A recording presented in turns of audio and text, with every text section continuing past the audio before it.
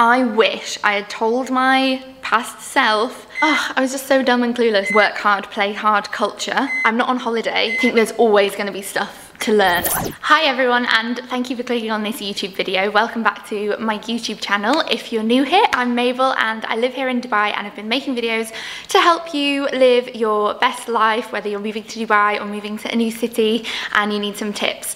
So I wanted to do a video because a very, I don't know, I'd say monumental day has just passed, and that has been 3 years since I moved, which is just like mad to me. When I saw on my Instagram and it came up like 3 years ago today, me posing with my suitcases at Manchester Airport, it literally just like blew my mind, because I can't believe how quick it's gone, and just looking back at the kind of 3 years all in one go just made me feel a lot of feels. So I wanted to do a video on it, just reflecting on the past 3 years and everything that I've learned really, and everything that I kind of wish I had known, and just kind of how different I am now to how I was then, and all of that stuff. So I wanted to put it in a video, and I hope you find this insightful.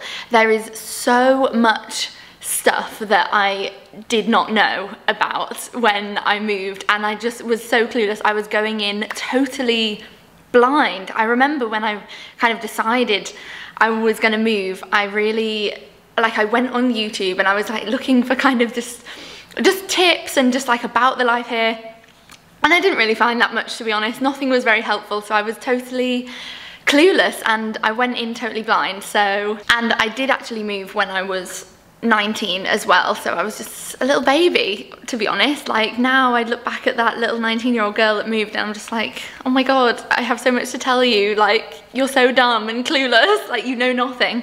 So I'm 22 now, and I'm 23 in June, and I've made a little list of just things that I wish I'd known, and just things that I would tell my past self, and just things that I've learnt. So, and it's been really, really fun for me, kind of when I was brainstorming this video and just thinking about the journey that I've been on since living here, and just what it's meant to me and my life. It's just been amazing. So I had a lot of fun kind of planning this video. So anyway, let's get into it. Got my pen, got my little notebook. I'm so prepared.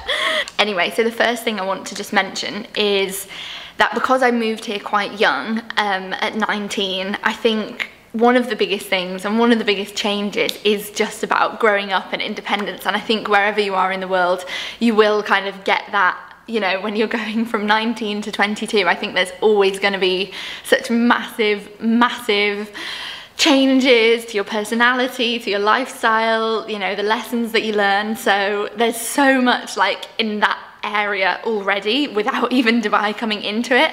I know a lot of people kind of look at their uni experience when they're around that age as that kind of like defining moments where they make mistakes and learn that life lessons and all this kind of thing.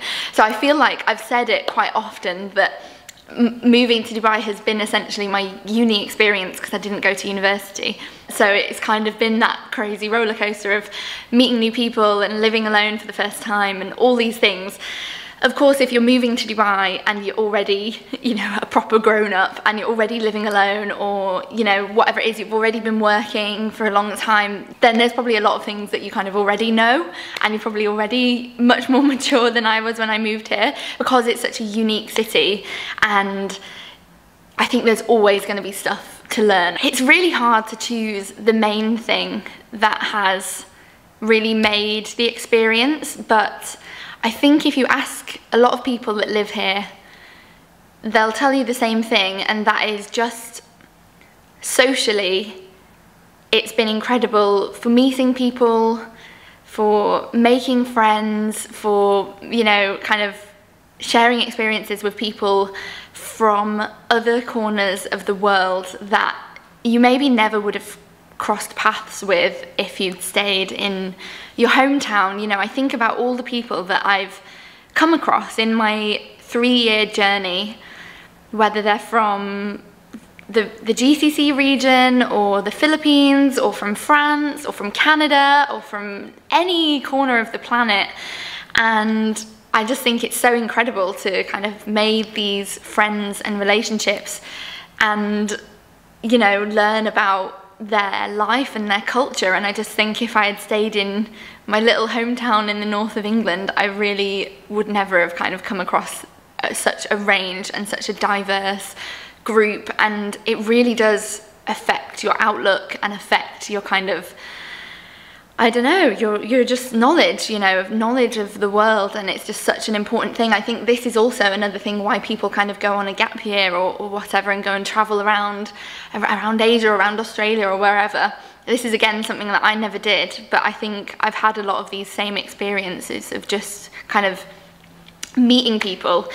And in that in itself is such a learning curve for my confidence, and meeting people and making new friends and kind of starting from scratch essentially has been just a scary but amazing achievement, I think, because it is really scary to leave behind your family and your friends and start totally afresh. But I think I was so kind of worried about that, and I think when I first moved here I was very much, okay, accept anyone that comes into your life, be friends with anyone, you know. But now I think, you know, I have the confidence to know what I'm looking for even in a friendship, and just think, yes, you are my kind of person, you can stay in my life, or you are not necessarily my kind of person, you're too much energy for me.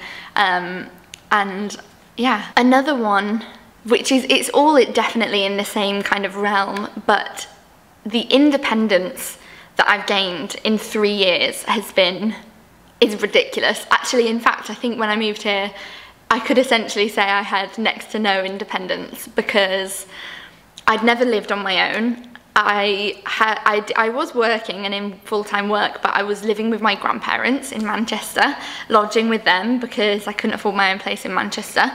So I was living with them, and they'd make me my dinner, they'd buy me my breakfast cereal, you know, they'd do my washing. I was very much just a child, I think. And moving here, I've just, you know, it's just bizarre. There's all the normal things that you get with moving out, you know, having to cook for yourself or whatever it is.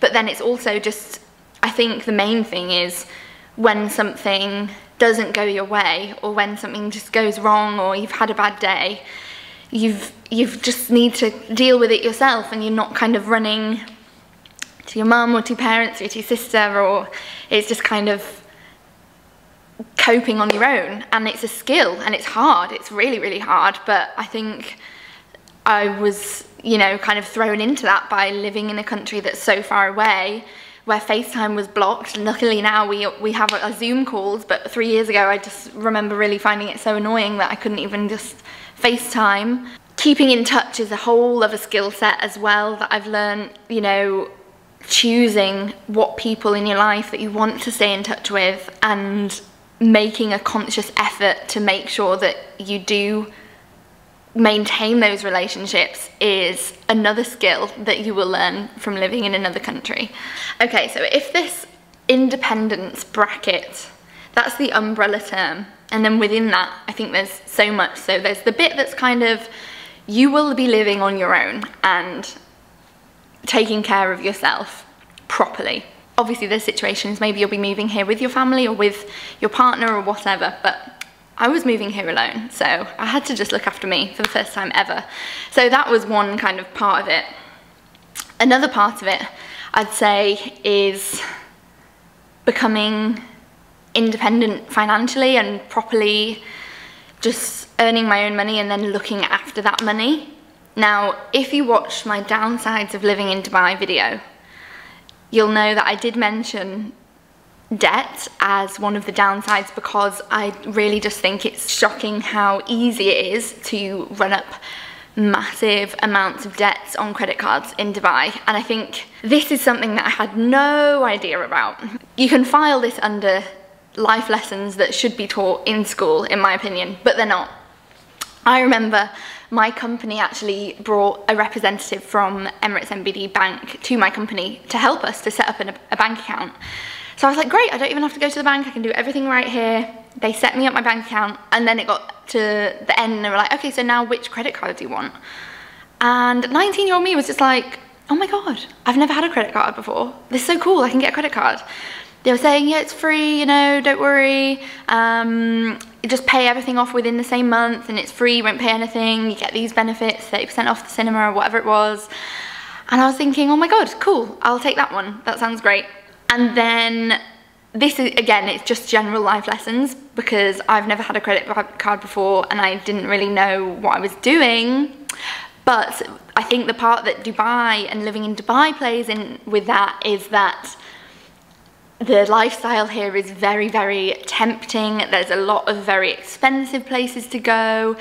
There's a lot of people being very flashy. It's very easy to want that kind of lifestyle, and you know, there's a lot of costs kind of upfront when you're getting your own place that are kind of not hidden, but just that I didn't really realise. Like, just as a random example, when you set up your DWA, which is your electricity and water bills, there's a 2,000 dirham deposit, which is just kind of something you have to deal with, but not something I really plan for, etc. So anyway, just bearing this lifestyle in mind and all these costs, I think I wish I could have just told my younger self to not even have accepted that credit card, because once it's there, you will rely on it and you will abuse it. And I did actually run up such a massive amount on it that it was pretty much maxed out at 50,000 dirhams approximately, which is so stressful for me to even talk about. This was maybe about a year and a half ago, or about 2 years ago. Yeah, about 2 years ago when I first moved into this apartment, because I was just paying for loads of furniture. That's a whole other thing I'm gonna get to in a minute. There was, you know, all these upfront costs. Meanwhile, I really wanted to keep living my best life and being flashy and going to amazing places and, you know, not knowing how to save money, etc. So anyway, the point I'm making is that I wish I could have told my younger self to be more wary about getting a credit card. Luckily, it's all paid off now, and it's been paid off for about, I think about a year. Kind of during COVID, I managed to pay it off. So that's a good curve to the story. We're all good now, but I did want to mention it just because I'm being honest, and I think, you know, I've just heard a lot of other people be in really similar situations. So watch out for that. You know, if you're just moving, don't accept the credit card, don't accept the loan if you don't need it, you know, because it's just tempting and difficult. And maybe you're better with money than I am or was, but still. Also, with independence comes, now I don't like using the term self-care, to be honest, because I just find it a bit ridiculous how overused it is and how kind of meaningless it's become. But I do want to mention it within this bracket of independence, because I think, you know, there's one thing is learning how to actually function on your own as a grown-up, moving here, etc. But another thing is actually being able to look after yourself properly and, you know, enjoy it and live a nice lifestyle. So one thing that I want to mention is, I think I let myself the kind of first year especially get very, very anxious because of my career. I think this is obviously a massive generalization, and every industry is going to have different kind of takes on this, but from what I've seen in my industry, which has been e-commerce and marketing, but across a lot of kind of industries that I've seen, it's very much work hard, play hard culture. There's a lot of working overtime, being very dedicated, be expected to be always on, and I think without properly understanding boundaries and how to kind of say no to things that you can't take on, it can be very, very stressful. So I think I wish I would have told my younger self to have set better boundaries in order to look after herself better, look after myself better. Because I think there's so many things that affect your kind of stress levels, etc. And I think, yes, it's such an incredible experience. And I look back at that first year, oh my God, the first year I was here, I feel like I didn't sleep the whole year. I was doing something every single day. I was out all the time, you know, going to new places, meeting new people, working really, really hard at the same time. So I never had a break. And I think once you get to your kind of third year, you realize that you've got time. You know when you plan a holiday and you plan something for every single waking moment because you've only got a week to do everything. Well, I think something that I wish I had known was that I'm not on holiday, you know. I have time and I don't need to be doing something every single day to enjoy myself, because you need time to rest. And I think that's something that's, I just, you know, I was very, very much under the kind of sleep when you're dead mentality. You just don't care about kind of resting or sleeping or eating proper meals or anything, but it's so important for your mental well-being that I wanted to mention it. And I think it does come under independence. It's also just in this kind of bracket of growing up. Now, moving on to career. This is a massive topic to talk about and to cover, and it's going to be difficult to pinpoint what have been the kind of highs and lows of it in the 3 years. Bearing in mind, essentially, I moved here for work, I moved here for a career, and most people that move here will be moving for an employment visa, which means you are here to work. So it's a massive, massive part of your life here. Now, let's start at the beginning, being offered a job. I wish I had told my past self to not accept that first offer. Now, this is, again, industry specific or whatever, but from my experience, companies have a lot of money, right? And they will try and poach you from countries where the average salary for your position is lower. So when I got offered this job, and my first job I was offered here was at 12,000 dirhams a month. I don't mind disclosing that information to you guys. But anyway, and I thought, oh my goodness, that is incredible. You know, I could be earning nearly double what I was on in the UK, because obviously it's tax-free. I was so excited by that offer that I was like, yes. I took it, I snapped it up straight away. Now, I kind of wish I had then gone, actually, can we bump it up a bit more? And I wish I'd done a little bit more research into my industry here, because I do think one of the reasons companies will hire from other companies is to offer them a lower salary package. But no matter, you know, I think that's just part of learning to negotiate and learning to know your worth. It's similar in every country, but that's something I wish I had known. Something else with career that I already touched on is just about setting boundaries. I work in social media. Social media never switches off, and you're expected to be working essentially all the time, maintaining channels, whatever it is. So I think something I wish I told myself would just to be a little bit more confident to say no to certain things and to set better boundaries. It's something that I really, really pride myself on now, because I've kind of seen the bad sides of not doing that, and now I'm really, really pleased with how I managed to, you know, maintain my personal time and set boundaries and say no to things that I cannot take on. Now, I kind of was hopeful for this next point when I moved, but I didn't really understand the full spectrum of it, and that is that you can advance your career very, very quickly here, I have found. So I spent my first 2 years here in the same job, which I did, it was great for me. But I think in hindsight, I think I could have even jumped quicker in order to progress quicker. But no matter, you know, everything, I do believe that it's kind of, it all has brought me to where I am now at right timing, so I'm thankful for that. But I think it's very good to be very aware of what other jobs are kind of in your market, because as soon as I mentioned that I wanted to leave my first job, they were so keen to keep me that they then would offer me more money, different contract, whatever. So I think it's just a little tip is to just, you know, make sure you're constantly checking what's out there on the market and knowing your value, and, you know, have the confidence to mention this at work. I think that's something that has been a learning for me in these 3 years. Okay, moving away from career chats now, let's move into just the realm of friends and relationships. So I have been really, really lucky to have met my boyfriend here, which is not something I would have expected at all. Oh my god, not at all. When I moved here, I was like, oh my god, I'm young and I need to be single in a new city. And then 6 weeks later I met this guy. So You can't plan these things. But anyway, I do think what I wanted to mention, something I wish I could have told myself at first 6 months I was here, I was very much under the impression, no, I've moved here, I must be single. Everyone in Dubai is single, it's a single person's place, you know, you have to just be meeting people and dating, but keep yourself available. That was just what I thought you had to do.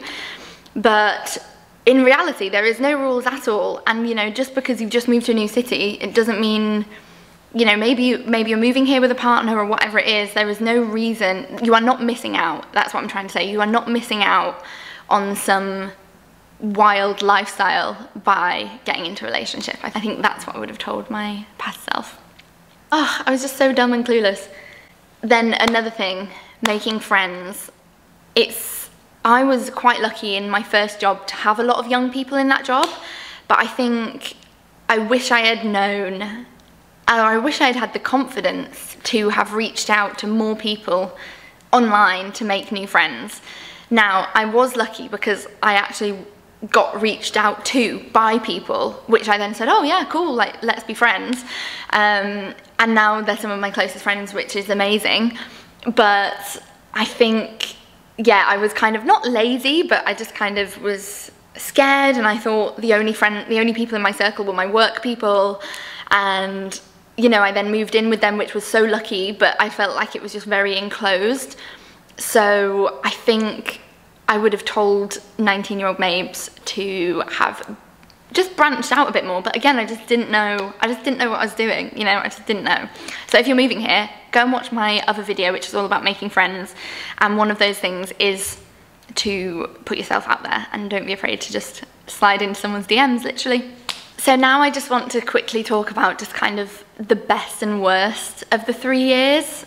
Oh my God, it sounds weird even saying worst, because there has been no worst bit, you know, it's all been incredible. And what's amazing is that I can confidently say that moving here has been the best decision I've made in my life so far, because this journey has just been incredible, and I just feel like I'm such a bigger, better, well-rounded, more independent, more, you know, secure, more confident person because of this experience that I've had. What are the best parts? Oh my God, I didn't plan for this bit. I didn't plan for it.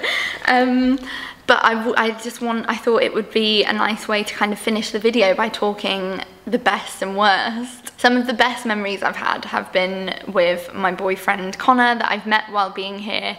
And I think what's been amazing is because he obviously moved here on his own as well and didn't know anyone, so we really kind of have been experiencing it all brand new together, which has been amazing.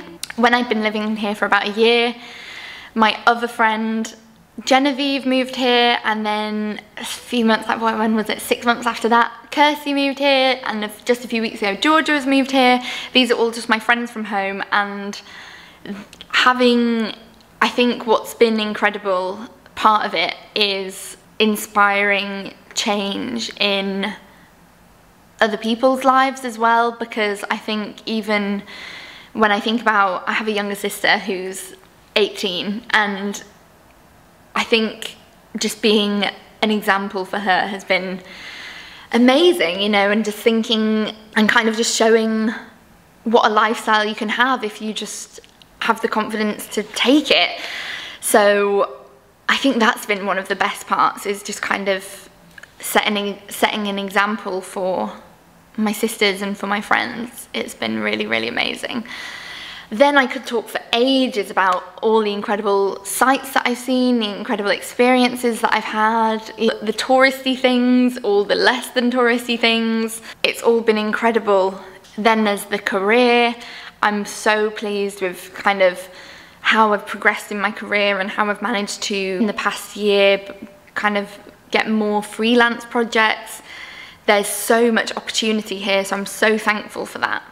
The worst parts, gosh, this is going to be really difficult, because even running up loads of credit card debt, I think has taught me so much, so I don't regret anything.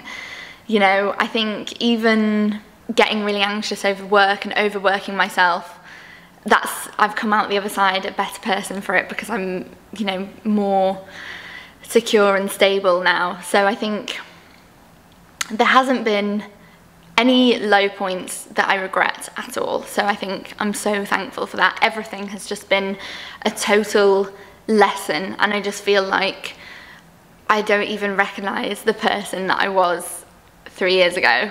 She's grown up. I'm sure that in another 3 years' time, I will literally look back at me now and be like, oh my God, I don't even recognise that girl. She needs to grow up. But for now, I'm feeling very satisfied with just my journey and my personal growth in the past 3 years. So that's all I wanted to share, really. And it brings me so much joy that, you know, I get so many comments saying how useful you find this channel. So I just really feel so happy about that, and thank you so much for all the lovely comments and messages. Honestly, it's so lovely to read. So once again, thank you very much for joining me here on my YouTube channel and for subscribing. Please subscribe down below, and I hope you found this video kind of insightful and kind of has inspired you to think about your journey and what you're looking for getting out of your journey to Dubai. You know, a lot of people view their time as a kind of set period and maybe not forever. So I think seeing it all in a little 3-year chunk has most of all just made me kind of think, okay, what else can this give me? You know, I've got this, what else do I need to get out of this journey? And yeah, that's food for thought for me. So I'll leave this video here, and do and go check out my Instagram and my TikTok if you want to have a little stalk of me, and I will see you in the next video. Thank you for watching, guys. Bye.